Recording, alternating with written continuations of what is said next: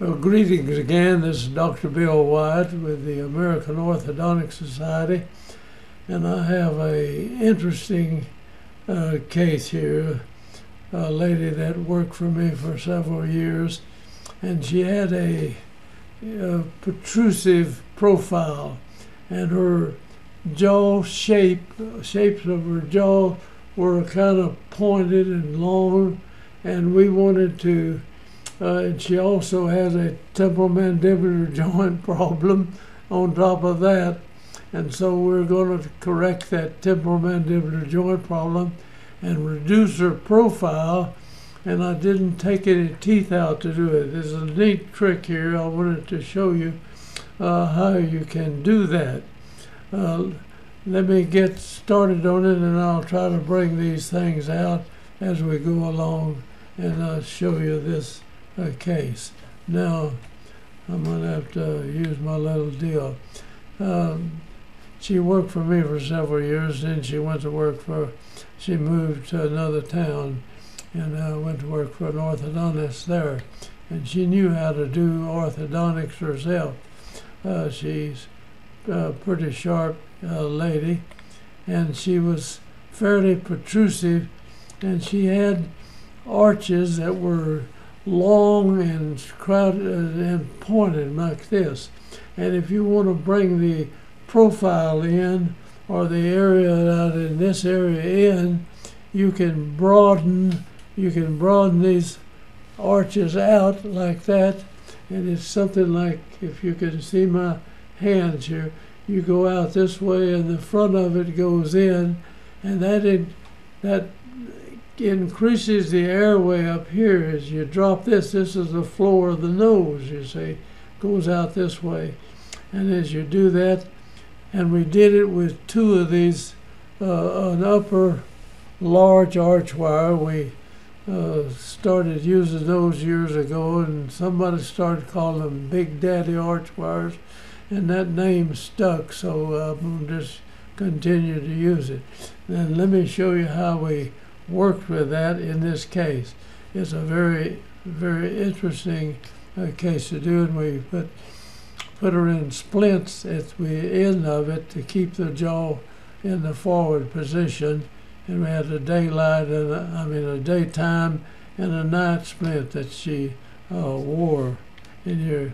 Now on the right side of her mouth is just almost a perfect class 1 relationship, and this we didn't want to change this, but we're going to bring it out to the side and keep it that way.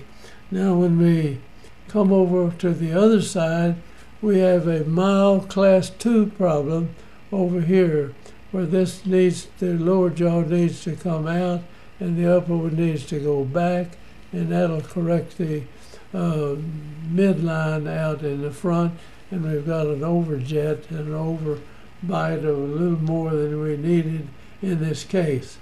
And we're not going to take any teeth out. We'll do this with just going in. Now, we started this in 1987, and you can follow, and she's probably 45 or higher. Maybe I'll have a birthday in here somewhere and show you. 1987.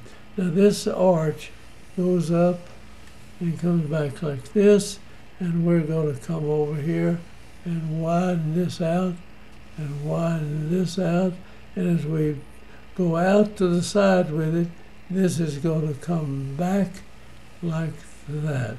And this is the fact that if you just go this way with an arch, you can reduce if somebody's too protrusive and they want to come back, and you don't have to take any teeth if you can. If they've got these narrow arches, you can do that. Now let me show you the lower arch. It just looks worse than the upper arch looks pretty good, but the lower is very crowded. And you know, several years ago he said if you have crowded lower teeth, you can't expand them. You can. I've got several videos on that, and one lady, they were so crowded, and we watched her for 10 years, and they stayed there, and watched her 10 more, and they're still there. So anyway, we're going to come in here and we'll widen this out and come across, maybe not that far in, something like that. And we're going to bring these cuspid teeth back, and you need to have the roots distal to the crown, and then the teeth don't just migrate back in there. For several years here, people were extracting lower teeth out here because they thought they could not expand the cuspids. And you can expand lower cuspids, and they don't have any sacred position they go to.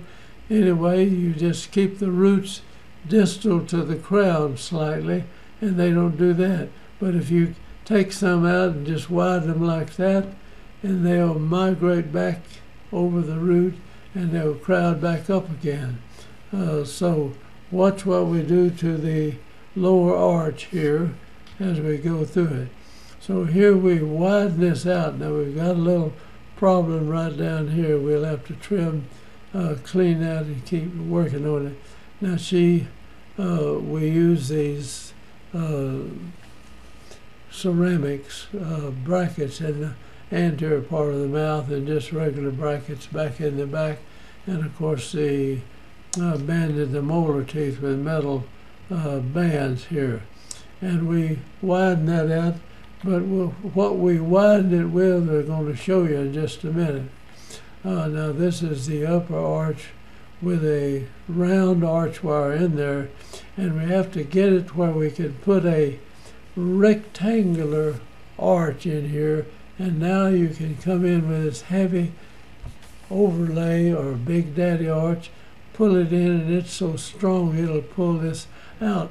But you've got to bring the roots of the teeth out with the crown, and so you put buccal root torque in the teeth, and you bring it out, and the buccal root torque has to come out of the arch wire, which would be a rectangular wire, where this large wire is just a round wire. Now, I hope you don't get too confused on this, but you can study some of these videos on this. Now, she had a TMJ problem, so we had to kind of fill this in as we brought her lower jaw. As these teeth, we straightened these out. You see how much space we had in here, and we had little gaps in here, so we covered these up, and as we brought the jaw out, then we'll bring the posterior teeth, let them erupt up, and when they get up where they take the load, we can take this off right here. You can just cut a groove down the middle of it. That's that soft acrylic, and you bond it right to the top of the teeth. So here we are, and we've got the midline still off to the side over here, working with that. Now this is a little complication here, that if you're just barely into orthodontics, I wouldn't tackle a case like this, but once you really learn about it, you can just virtually make the teeth do anything you want them to do, and get it correct, and make it look better, and then hold it that way with retention for a long period of time, and where they end up maybe just sleeping with it in the mouth, and they go without it during the daytime.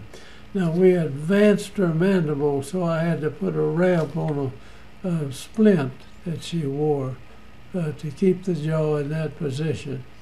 Now here are these large wires. Now this large wire is either an 036 round wire, or sometimes if we needed greater than that, we'd use an 040 or 40 thousandths. And this is a 36,000 wire. And you can build this wire to shape it like you want this arch to go to. And then you, after you get it made like you want it, then you expand it out. Now, after you use it a while, you can expand it about a ½ inch on both sides, and this wire will carry the teeth out. Now, if you don't put buccal root torque, though, in the arch wire, the crown of the tooth, if you move it out here, the roots will stay back over here, so that the root will tilt like this, and the lingual cusp will be hitting on the bottom. So you have to put buccal root torque if you're going to do any great amount of expansion. And you can expand an adult's case. I don't care if they're 70 or 80 years old, you can still do it. I've got cases, we've done that, many of them. And you can laterally expand them. Now you won't separate the sutures up here with this. In fact, you can't, I've not separated the sutures on anybody over 40 years old, but we can, we've done 40-year-old people, but in there the sutures get too grown together, you can't pull them apart. Now let's see if we look at this. You take the lower large arch wire and you go out and you bend up the other end and you tie it between the molars. And if you're going to expand these teeth right here, you would bring this wire out away from those teeth more. And now when you activate it, you bring it in and you tie these teeth to it. And the force that's widening this will be working in the bicuspid in the first molar area. And now we've got to bring these teeth, let these teeth come up. We've advanced it now, and we put a layer of acrylic on there so that when she chews, the force goes up here. It's not right out here on these teeth and on the condyle back in this area. It'll be right in the center on those teeth.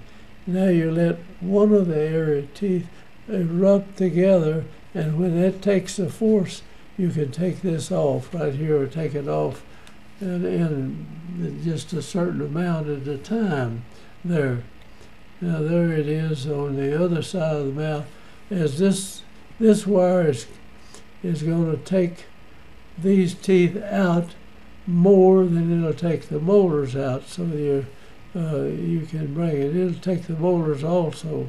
In fact, it'll wide anything you put it on if you just pull it out there far enough, everything. All right, there is the large wire in there. We make it fit. We just have it fit in there, and then you take it and activate it out something like that on each side. You tie one side in, and then you come over and you got to push this one in and tie it in, and now it pushes on all these teeth with the same amount of force. It's steady, and you've got to take your rectangular wire, and I'm going to show you a little bit about, if I can do that, the torque that you put in there. So you've got a tooth sitting in here, something like this, and you'll have another one over here on the other side of the mouth. I'll not draw the roots, but I can say the roots are up something this way. And we're going to move this tooth to where it's out, where it'll be out here. If we have a bracket in here that's got a slot like that, and that's not a very good slot, but you want to put buccal root torque into this. So your rectangular wire is, say, sitting like that, and you slip it in there. But what you do here to make these roots go out, we take it and bend that down. Now you put it in here. This would be, instead of looking straight across like that, it would come down this way, like that. Now you bend that wire up and slip it in here, and that torque in here makes these roots go in this direction. And the heavy arch wire out here will bring the whole thing out as it brings the roots out. if you do not put any buccal root torque and you bring this crown out, the crown's going to move out and the roots will stay pretty much where they are, and the root tooth will be angled like that. So when you use this large arch wire, learn how to do the buccal root torque. And you've got to do something like this, and with going up in this area, and if your torque back here in your bracket is straight out like that, and you take a piece of wire and you come in and we do progressive root torque, you can catch right behind the cuspid and twist that wire, and the piece of wire right coming across these molars sometimes will be angled like that. And now you bend that up and slip it in here, and it's trying to do the tooth this way. You've bent this down, it wants to go back in that direction. You put it in this slot, and the tooth is going to rotate at this point here. And these roots will move over here, and you're bringing the crown out at the same time. If the crown gets out past the roots, then put more torque and less lateral pressure on the big daddy wire, and you can move these teeth from one side to the other and keep the root structure going with the crowns like this. Now this is not first grade orthodontics. Now you got to learn a little bit about it. If you really learn how to use the big daddy arch wires, you can expand anybody's arch. I don't care how old they are or where they're living or what kind of person they are. It'll expand them. Now let's go back and see if we can get going with this. So now we've widened this a good bit already. Now here we advanced it and we were biting on these, and I had to put something in here to take the load, keep it off of the condyles, and then you take one tooth, let it erupt up, and when it gets where it can do the support, you can start reducing these blocks right here. But you need to keep the force in here. If you have any deep bite, you move out and bite on your front teeth out here, then these teeth don't touch at all, see? And so your load is on the condyles up here, and the little disc in between there is taking all this load. And you have to have greater force back here to get 10 pounds of force in the front. You need to put 20 or 30 pounds of force back in this area. I know I may scare some of you off from doing stuff like that, but you can do it if you learn it.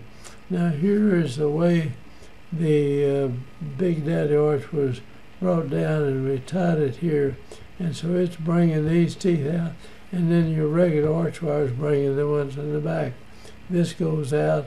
If you have a problem here, you have to band your upper second molar, and this wire here would be out here somewhere, and this would be out about a ½ inch, and it'll bring the whole thing out. And we put these blocks in here to have them chew back here, and we release this tooth to erupt together. When it gets to taking the load up, then you can start taking this acrylic down in front. Now there's the heavy arch wire on both upper and lower, and you can see how the lower one comes over, drop it down, and this is, it looks confusing, but if you learn how to do this, and I've shown you in one of these other videos, you've got to tie your arch wires back. So we put this omega in here, and you tie that back and keep the arch wire tied back when you're doing this. Now here it is, looking at it from the side, blown up. This is an old I think it's an 036 wire right here. And if you want to bring it out and heat treat it, it gives it even more force. And I've tied right between the two teeth here and your regular arch wires going. So here we raise this tooth with this arch wire, and we raise this one too. And that picks that tooth up and brings it into contact. Then we can reduce this block across this area. Now there we go. All right, so we finish her and we got her pretty well lined up. The midline's still off just a hair right there. And we have broadened both arches, you see, and we brought our profile in, and I put an upper retainer with a ramp on it, and I'll show you that again. And then we're in a class 1 relation on both sides. This is the right side. We kept the class 1 relation as we expanded this and this down here, and we expanded the lower anterior a great deal. You know, we're just almost exactly, we're still a little class 2-ish here, but not very much. And here is the upper retainer with a small ramp right here that the lower teeth fit into that. And she'll need to wear this until her mouth adapts to this new position. Now this is 1990, and that was 87, I think, 80, somewhere in 87. So we worked on her for 2 years and over 2 years, a little bit, in getting to this point. Now there is the upper arch, and here is the lower arch. And we put this little bonded from 3 to 3 on there, and she takes care of that. And here is her profile. We brought it back straight, and this is from the anterior portion, and this is from straight on, and you can see the thing. Now here are these. This is 92, and it was 87, I believe, when we started.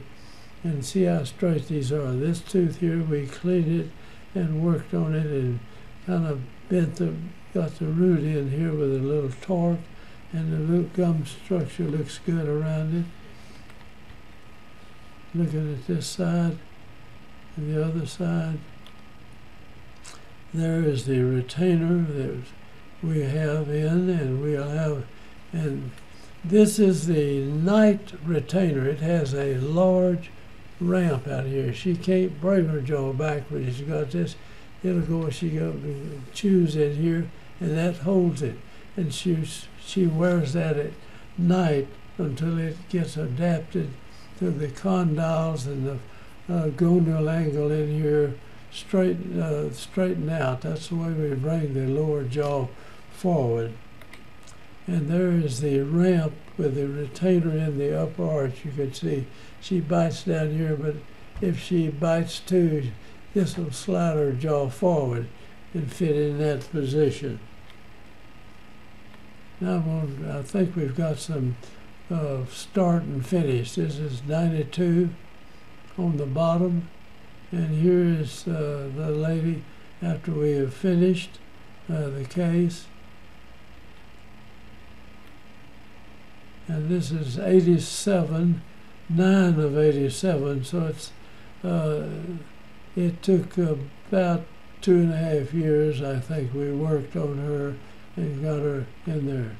Now this is the finish. This is 96, showing you that this held up and it stayed. The cuspids are kind of coming back a little bit back in this area, and they stay there.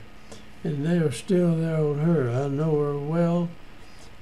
And here it is in 87, and there it is in 96.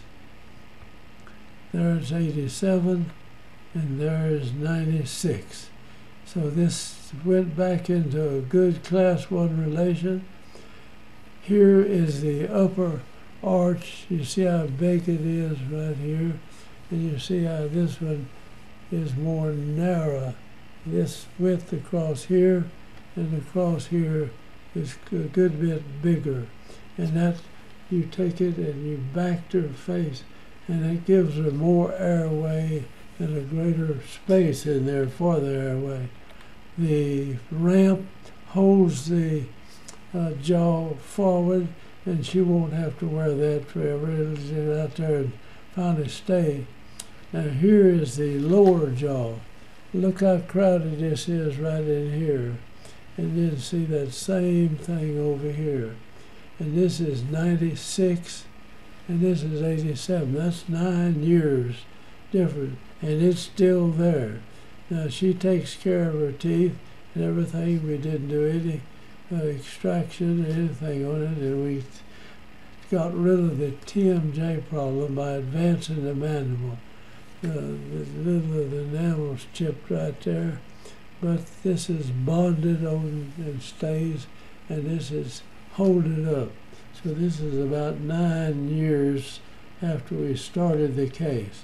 And here she is again, and that's the end of it. So I'm going to say goodbye for the time being, but stay with our website and everything, and we want you to subscribe to it if you will. And we are trying to teach good orthodontics, good solid orthodontics, all anywhere in the world where you see this. And you can study these videos. We have over 600, maybe getting close to 700 videos. And you can pull one subject up over here and touch in at the end, and you can pull up the videos that have stuff related to that subject in them. So thanks for watching, and I'm going to hush up here and I'll close it out, and we'll hope to see you again. Let me get over here and stop this.